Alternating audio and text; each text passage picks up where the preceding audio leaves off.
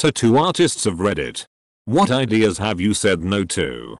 I was in a shop when a well-dressed man came in explaining how his idea kept getting rejected and asking if an artist here might do it. His idea? A nigger hanging from a tree. He was rejected and asked to leave. Yeah, no, I always wonder where my local skinheads get their swastikas and shit done. Like, do they have a specific guy they all go to, or did they just buy a needle and learn to do it themselves? I've seen Nazi tattoos that are pretty goddamn elaborate. Doesn't seem like a prison job. I asked a tattooist about this and was told that some shops do Nazi shit. But then you get the reputation for being the shop that does Nazi shit, meaning your clientele shift to that demographic. Otherwise it's mainly prison, gangs or kitchen wizards. A swastika isn't a hard design.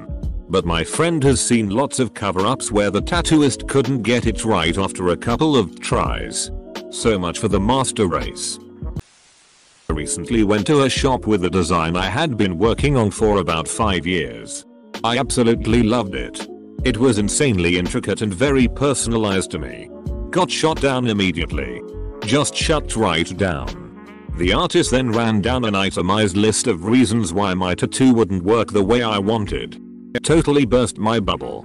However, then he worked with me for 1-2 hours figuring out how we could express the exact same thing in a different way which would look a lot better as a tattoo.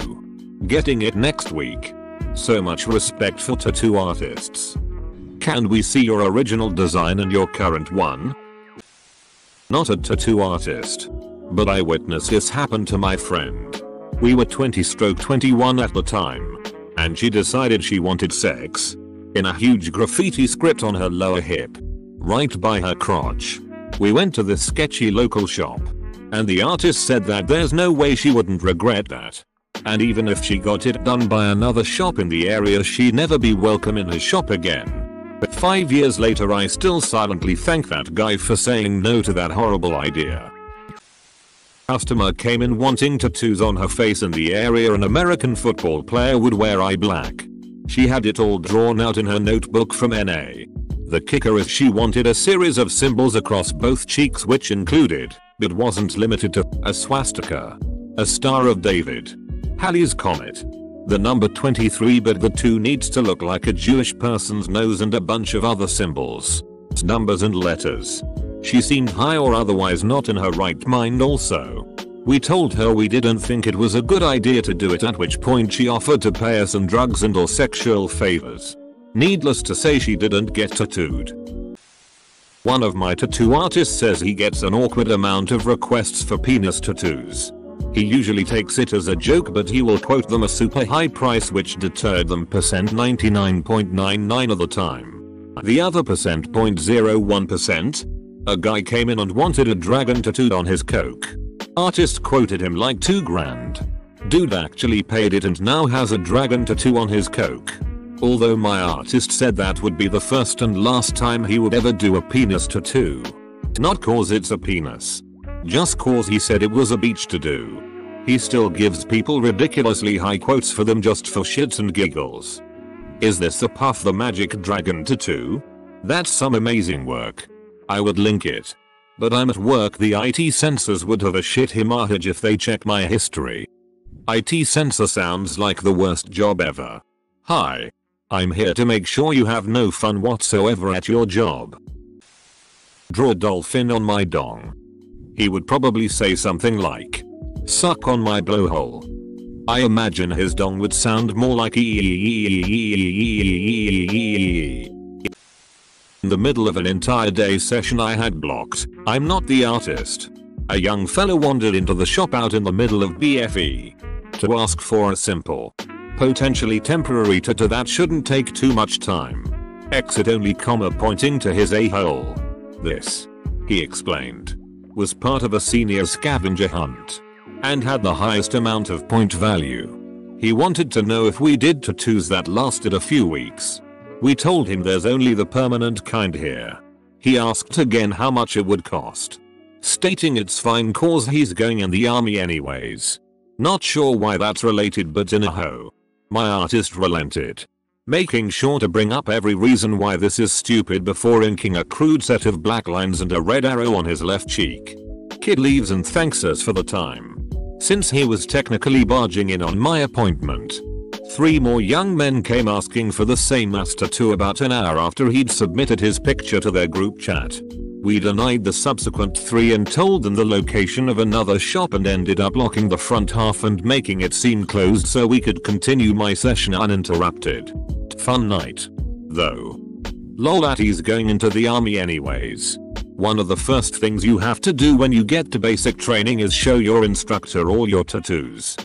I think his thought process was some sort of backwater this will prevent butt rape logic. Artist refuses to do gigallo tattoos on anyone. She finds the culture to be obnoxious and will tell you how stupid it is. She also won't do a neck unless you are completely out of room on your arms. I kind of agree with the neck tat viewpoint. I have over 30 with both arms almost covered. My calves both have full pieces. And a few on the sides of my legs and 0 neck, hand, or face tats. You should be able to cover them if need be, and most neck tats can be difficult to cover. On top of that, IDK if I've ever really seen any sort of classy neck tat. Usually trashy. One of my buddy's ex-girlfriends wanted doll face on her knuckles. No artist would do it because she had one small tattoo on her upper arm. One shop finally agreed. It wanted like $300, which I suppose was just to deter her. And it worked. I have an F-hole, not even that big. And just an outline on each side of my neck. I wouldn't say it's classy, but it's pretty unoffensive. It did cost me a job at Jimmy John's when I was younger though. What kind of establishment puts out help wanted ads with rockstars wanted as the header? Then tells you a musical related tattoo is a deal breaker? Wish someone said no to this. Metro Co UK link. He's tattooed his name on 39 previous girlfriends? And he's only 23 years old. That guy is a possessive nutcase. Why would anyone date him? I love chickens. Not a tattoo artist, but rather just an overhearer of a conversation. Although I'm anticipating, hoping, she got a rejection from most places she tried. Harry Potter stuff's cool right now and I'm pretty into owls, so I'm gonna get a big duck off owl on my snatch. Like an owl face kitten with the wings down the inside of my legs. So when I spread my legs, beach looks like it's squawking. Girl on bus. Goddamn, this gave me a good chuckle. Now I'm going to be at work thinking of a squawking owl snatch and giggling like a madman. Not my story, but one I heard while getting a tattoo. Young kid comes in with his buddies. Wants a tattoo of a penis. Except it's that Indian elephant god with 6 arms. But he wants the god to be a penis with 6 penis arms. A penis trunk and a penis. Tattoo artist said he had a good chuckle and seriously considered doing it. Even so far as to start sketching it, but as soon as he'd start drawing he would either laugh or come to his senses. Eventually decided that he'd found the limit of his stupidity. I know girl who got a unicorn tattooed on her and the horn was a penis. To be completely specific, it was my ex's penis too. She brought stuff to these guys all time and hung out all the time wanting to be their friends, and they were always so mean to her and talked shit behind her back. I felt bad for her. Have only refused 2 tattoos in the time I was tattooing. Both were for names of boyfriends. Nope. Will never tattoo a name on anyone. Ever. Edit.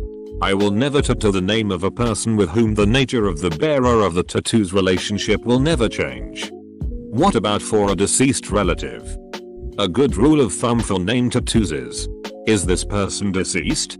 Will they be able to ruin the relationship I have with them, making me regret this tattoo?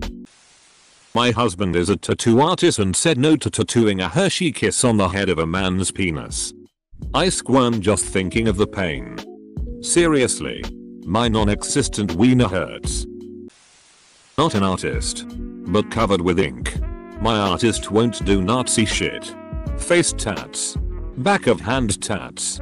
Or tats that ensure you're ducked for life should you ever decide to take a job that withholds taxes.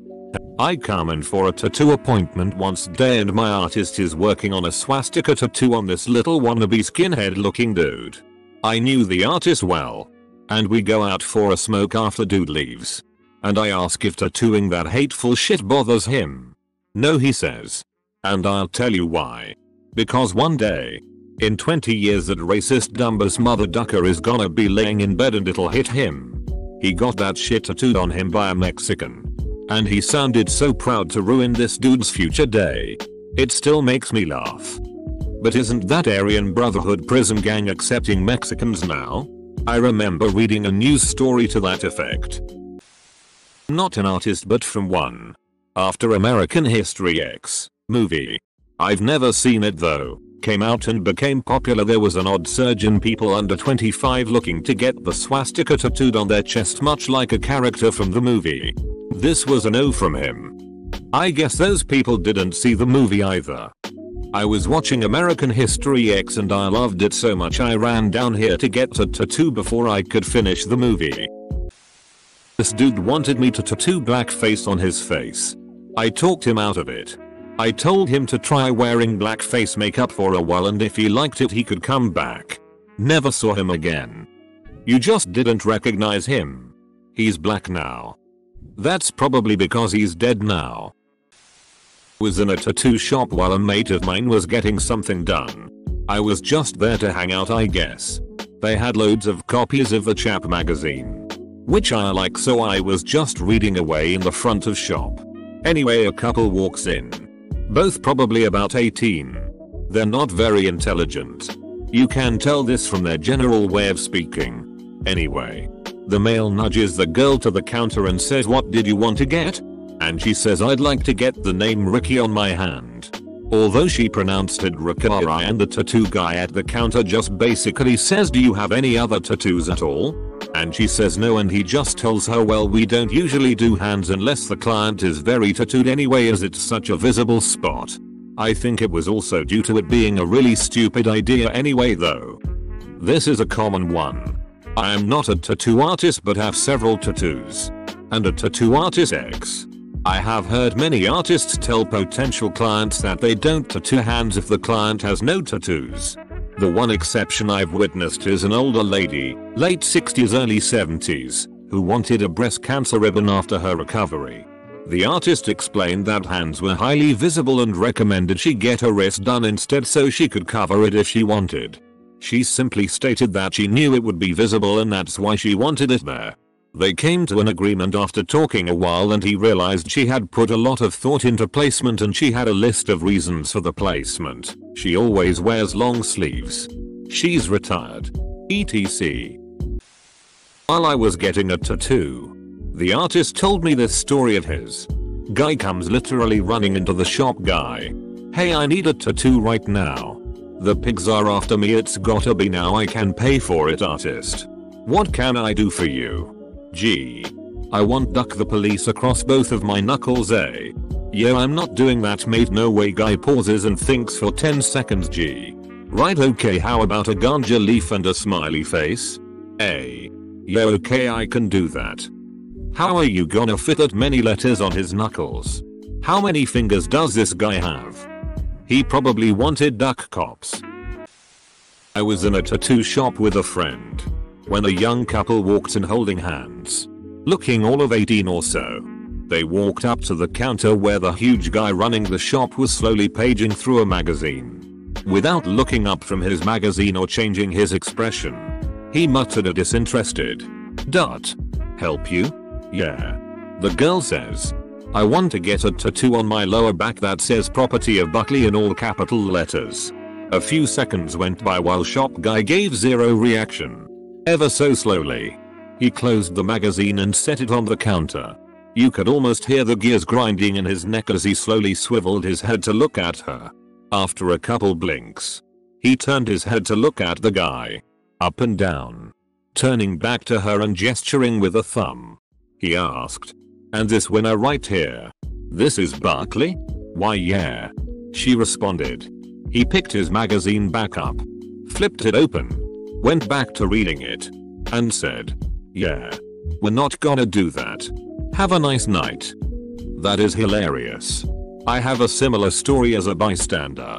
I was waiting for my artist to set up for my appointment when this sort of crusty Long-haired gentleman walks in. He's explaining proudly to the guy at the counter that he's sober and wants a sobriety tattoo to commemorate his achievement. The tattoo guy says, "That's awesome, man. How long have you been clean?" "Going on 6 days now," he replied. The guy behind the counter gave the most amused chuckle, then told him to come back in 6 months to a year and they'd talk about it. That was dongish of the guy to laugh at him. Everyone's got to start somewhere. And 6 days is still an achievement. The tattoo artist. But this one time this guy said no to my Harry Potter themed tattoo because he believed this shit is satanic. Or something. It was just a cute golden snitch. Got it done somewhere else. Was it the Westboro Baptist tattoo shop? Not tattoo artist blah blah blah. A friend of mine had a guy come in who wanted an arrow pointing to his dong. Simple, right? Here's the kicker. He wanted the arrow labeled AIDS dispenser. If I were a tattoo artist I would have done it so that way future partners of this guy would know what they are getting into. Not the artist. But I was being tattooed by him when it happened. A woman came in and showed him a picture. Asking if he could do it. He's like, "Nah. We don't do that here." And handed the photo back. Right away she raises her voice. Asking what racial background he is. He was white. And he's like, "It doesn't matter. We don't do that here." So she left. He told me it was some swastika design and added that you can only get that type of thing done in prison. Lol. I don't do anything that won't heal well. Watercolor style tattoos. Specifically, pictures that people post to Instagram and Pinterest have just been done. They look like shit after they heal and even worse 3 years later. I take pride in doing clean, well saturated but airy tattoos. Black color, or black and gray. And a little bit of skin for breathing room. There is a reason traditional Japanese tattooing has been around so long. It never ages. Wait. What? Why don't watercolor tattoos heal well? I have a watercolor moon on my arm and it's been there for almost 3 years and still looks great. Emo. Whether or not a watercolor style piece heals well has everything to do with how the artist approaches the piece. Most people who don't really know what they're doing in this style end up trying to wash, meaning to thin an ink with water, the ink into the skin in several light layers to mimic a literal watercolor effect, which ends up diluting the pigment and or causing too much trauma, leading to a poor heal. If, on the other hand, you have somebody who understands the actual color theory behind a solid watercolor piece, then they're going to approach it like any other color tattoo, mixing pigments at full strength, using darker colors as a foundation. This way the skin will be sufficiently saturated, with nice contrast, and minimal trauma, leading to no more color loss than any other style of tattooing. Source. I'm also a tattoo artist. Best comment of the day. I went to get my first tattoo a week or two after losing my first child. Wanted her name, and when I told the dude he said that he didn't do names. I broke down on my way out of the shop and he called me back inside and gave me the most gorgeous tattoo ever, and I'll forever be thankful for that guy, because that tattoo really helped me heal. Going back to that guy soon.